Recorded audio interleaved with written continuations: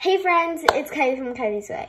So I have been seeing a ton of videos on YouTube where they put cocoa powder, they get a spoonful of cocoa powder, then they get a glass of milk, they dump the cocoa powder in the milk, then they take it out, they poke it, and it's bone dry.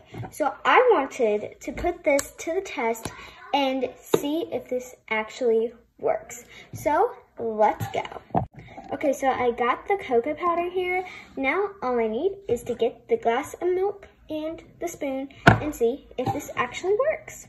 Okay guys, so I have the glass of milk, the spoon, and the cocoa powder. So now all I need to do is test this out. So first I'm gonna open the cocoa powder. Give a thumbs up if you actually think this is gonna work. And also comment down below video ideas. Okay, so I got the cocoa powder. And I'm just gonna pat it down because we don't want to get too much. So now you're supposed to just slowly dip it.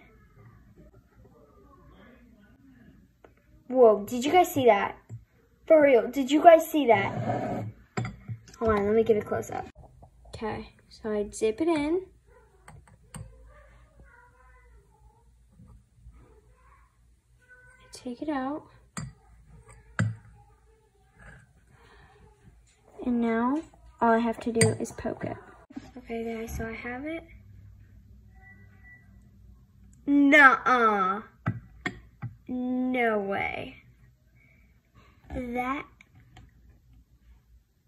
Did you guys just see that? It literally, it's like the milk is it's a layer. What? Guys, this works. If you comment down below that, or if you gave a thumbs up, look at that. If you gave a thumbs up that this worked, you are correct. Look, like I said before, they just tap it, and it goes completely dry. What? You would think that you dip powder in liquid, it would all just turn like muddy, you know? But no, this actually works, you guys. This works. I put this to the test and it actually works. So I would recommend you try this at home because it is so fun.